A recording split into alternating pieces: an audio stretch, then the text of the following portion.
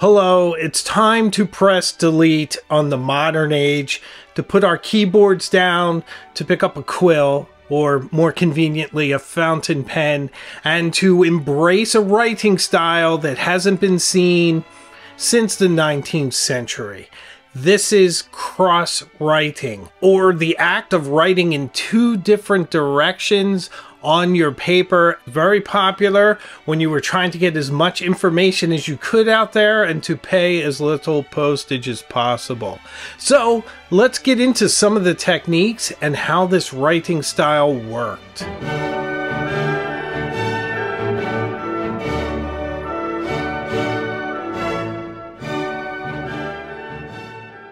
So we're always looking for new and exciting ways to use our fountain pens, and what better than a new way to write a letter that's just interesting and compelling. And I found that there's more to it than just turning the paper. There are some techniques and tricks that you can use to make your letters look more beautiful and more legible. Okay, for our tools today, we're going to use this Clairefontaine Triomphe paper, my Magna Carta Mag 600 fountain pen, and some lined paper for behind your letters so that you can keep your lines at least somewhat consistently straight. So one of the things you can see that I've done here is I'm writing very wispy lines, and you want to keep them as uniform as you can. You're going to need some space for writing in between them.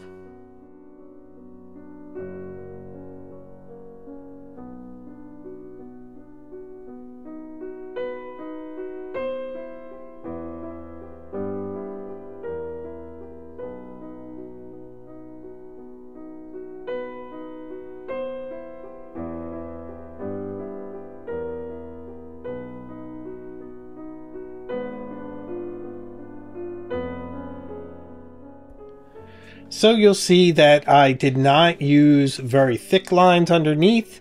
I kept it kind of wispy and uniform. I wanted to be able to write in a different direction and to show some contrast. And often you do this with size or with thickness of line. So let me show you what I mean. So now I'm bringing in the larger pad because I'm going to need more lines that can cover the entire paper as I write in a different direction. So one of the things I'm going to do here is write a bit larger and to use some flex. This way, my writing will stand out against that which I've already written. Even still, you can only sort of pace yourself so much here.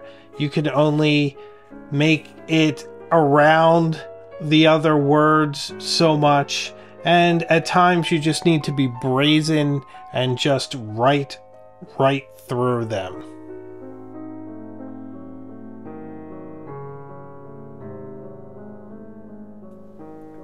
So you can already see that it's starting to really show up, and you can see it with just a little bit of noise in the background.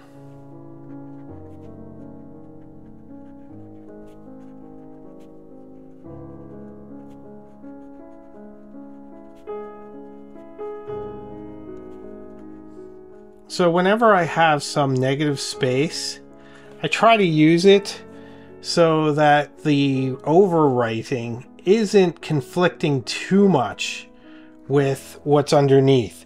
But if you get a little too carried away with that, your words get sort of comically large.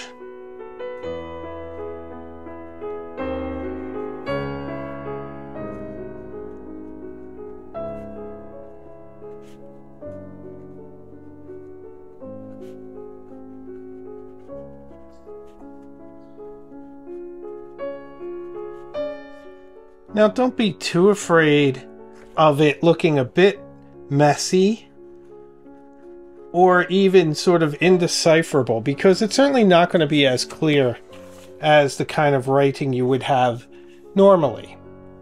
Often it didn't cover the whole page. It sure looks cool when it does.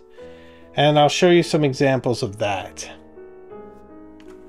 So here's an example of a letter I've written on top, and you can see that you can clearly read what's underneath, and the overwriting is a bit of an obstruction, but it's still very legible. So one of the interesting things about cross-writing is that researchers are often complaining about how difficult it is to read. I mean, cursive can be difficult to read to begin with, and now you have it coming at you from different angles. In fact, I'm going to read part of this quote from Jane Austen's Emma.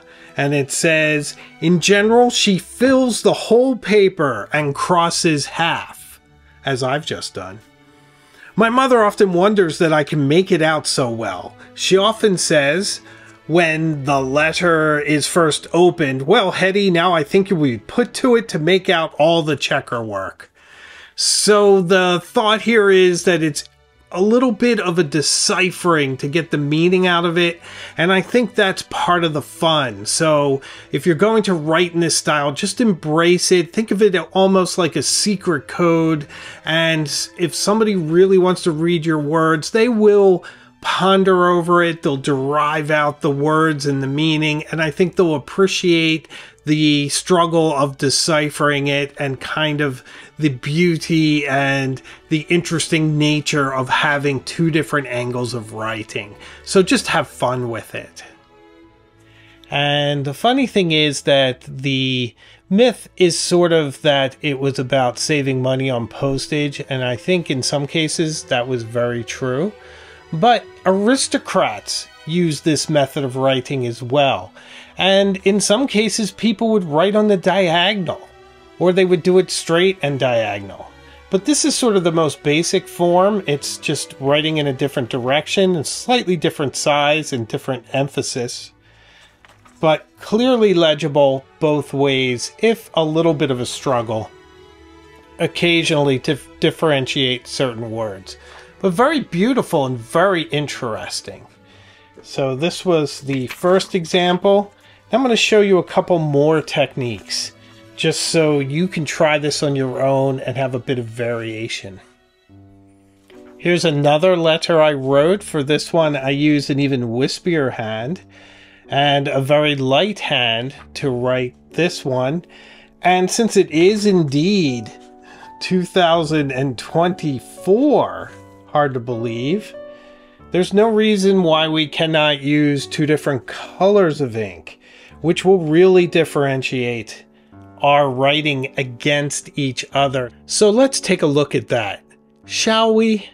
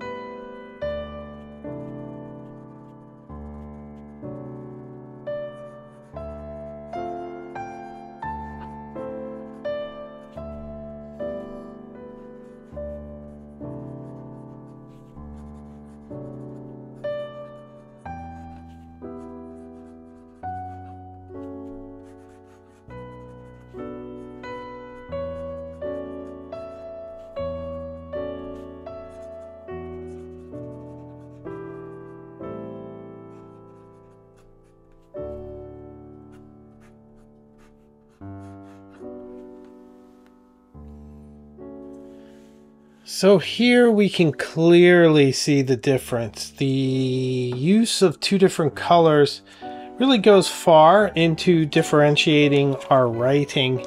Certainly clear in the oxblood, what I've said there. And this is Kyono Oto, I believe, ink. Very pretty blue, very faint, but also very legible beneath. So this is a really nice way of putting a modern spin on a 19th century writing style, where it's clearly legible in either direction and just sort of really interesting. I just wish I were brave enough to try the diagonal. Wouldn't that look brilliant? So here's another letter I wrote. This has a lot of negative space and you can try to draw between it.